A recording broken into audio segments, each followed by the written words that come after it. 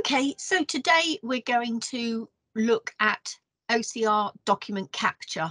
So this is where we can take a PDF invoice attached to an email and bring it into Business Central without the need of any additional work.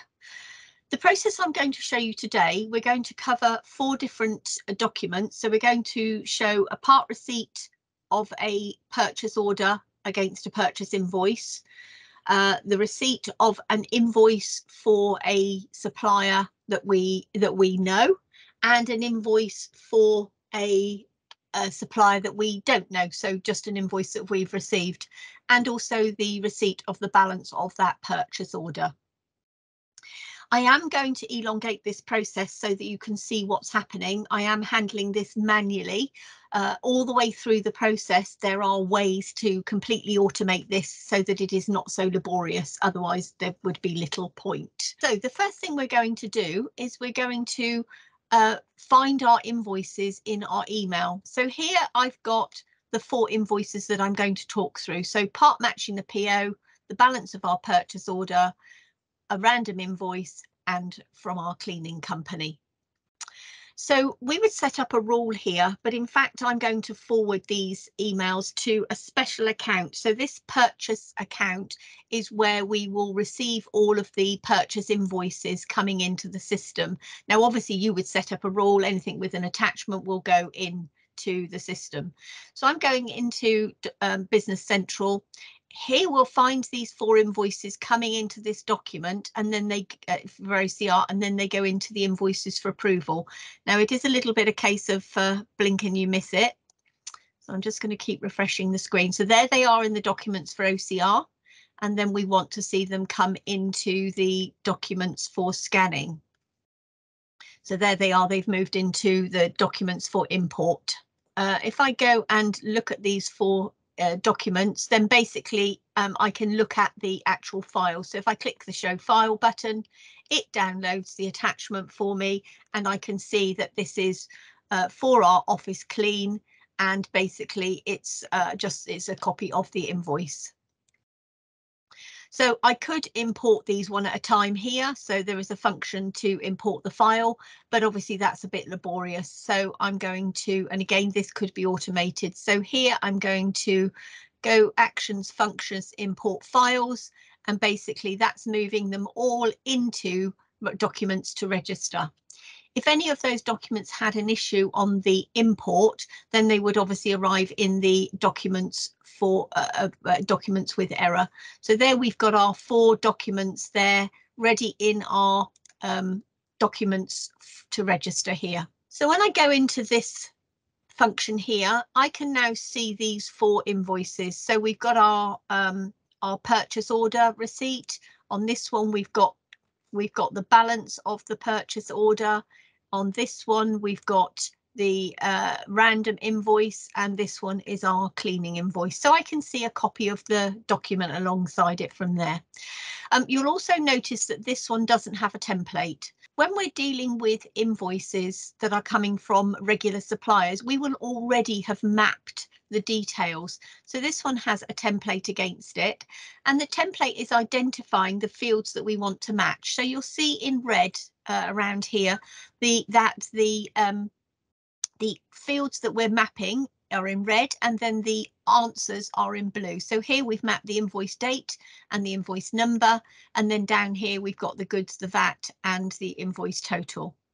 So this is on a straightforward one. If we look at Coolwood Technologies, we have the purchase order number here being mapped, and then we have the column headings because we know what we're expecting underneath from that point of view. So depending on the supplier, therefore depends on what we're mapping on the template. Once the template is set up, it's done. You don't have to use it again, and you can see it's using the same template here between the 2 invoices from Coolwood Technology against our purchase order. Service Electronics is a company that we have either never dealt with before, or we only deal with very occasionally, and we haven't mapped those fields. So I'll take you through that process. So if we start with the bottom one, because it's very straightforward and very simple. So here we've got our invoice from JPF. it's an invoice for our office clean, so there's no purchase order. As we can see, we've mapped the invoice date and time, the date and number, and then we're picking up the totals, and we can see those fields mapped over here. Yeah. So we've also mapped where this line is going to. So 8110 is my GL code for cleaning. So part of the mapping exercise is what do we do with these lines? Which accounts are we taking them to? So from this point of view, I'm happy with all of that. All I need to do is register this invoice. So that will disappear from my list, takes me to the document. So I'm now in the purchase invoice screen. It's attached, the scanned copy of the invoice. So that's already attached for me. And here's my invoice header with all the details. And here's my line for cleaning. And we've got our invoice for £400, our goods and our VAT, bringing us down to the same invoice total. So obviously from here, if I've got approvals on, I would send the approvals, or alternatively, I go and post the document. Yeah, we all know how to do that, so I'm not going to bother in this case. So it's disappeared from my list here. So the first one I'm going to tackle here is our purchase order, where we've received in a number of lines. So here we've got obviously the invoice number and the invoice date matched, but it's also picked up our purchase order 106050. So that's our purchase order number. And it's pulling through 3 lines of that purchase order. What I now want to do is go and match the lines, and it will take us and show us what it's actually doing. So you can see here I've got another 100 Athens desks to be brought in, and it's not matched any of those. So it's just matching these 3 bolden lines here. So there are other elements on this purchase order, and it's using the functions here of get receipt lines. So in Standard Business Central, we can have purchase orders, but obviously the suppliers could deliver multiple deliveries or one delivery from multiple purchase order lines. So there is a way that you can handle that in Business Central. You create an invoice header, and then there is a function on the lines to go and get receipt lines, and that's what it's showing us here. It's showing us all of the receipt lines available for this supplier, and in this case it's matched the 3 based on the details in the document here. So my loudspeakers and my delivery. So loudspeakers and delivery to site. So once I'm happy with this, I can just process this document. So I can choose process register, and that document again will arrive inside Business Central for me, and it's used the same functionality of get receipt lines. Here's the receipt number, here's the receipt number for the delivery. So it's picked up all of the elements, and there's my invoice total correct. So 301 and then 36120 with the VAT. So again, I can just hit the post button and that goes through. So that leaves me with these 2 documents to tackle here. This one is the same as the last one we've seen, but it's bringing in the remainder of that purchase order number 10605. And if I again go to functions, match lines, we'll go to the document card for invoice matching, and you can see that it's already matched these other, and now it's matching this top line here on the functions get receipt lines. So from that point of view, I can just register this one and process that document through in the normal way. So it's only brought through the 1 line on a different invoice number 104045, and obviously my totals are the very expensive Athens desks, so 60,792 including VAT. Very expensive Athens desks.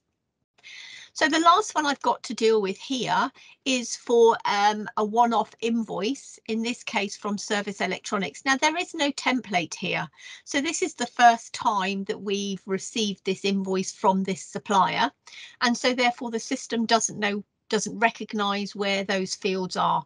So we've got an invoice date and invoice number at the top here, and then obviously we've got lines and totals further down our invoice. So there is a facility under here to recognise the fields, and that will take us into this screen here, and it's done what it can. So it's recognised the invoice in exactly the same way as it's done before, and it's found the totals. So that's That's brilliant. All we've got to do now, and it's giving us a warning down here about this, all we've got to do now is to specify the GL account number. So this document wouldn't register now until we've actually given it that GL number. And if I scroll down here, then obviously when I drill in here, it's drilling into my entire chart of accounts. So I'm going to search for repairs, because this is a service one, and I'm going to pick 8130, which is our income statement ready for our repairs, and therefore it's going to take this in the future for the account that we use here. So now we've mapped the fields, we know which GL code we're posting to. All I have to do is to register this document and it will take it through into Business Central for me. So it's taking it through to 8130. It's looking at our £150 to service our air conditioning. And then obviously, as I've said before, I just approve it or post it, whichever my process is. So that's handled all of our documents here. So as I say, I've taken you through this process very manually, but in reality, you can automate majority of those processes so that those documents arrive and then the human being just sanity checks them and sends them on for processing. Hopefully you found that useful. We've got a number of customers using this and finding it a huge benefit, and obviously a huge cost saving because you haven't got somebody manually keying in all of those invoices. So if you need any more information or costings, this will work with Dynamics NAV or with Business Central. Again, it will work on premise or in the cloud. If you need any information, then by all means email me, catherine.ross@d-c.co.uk, and I can get a demo or some quotes done for you. Thank you very much. Hopefully you found that useful.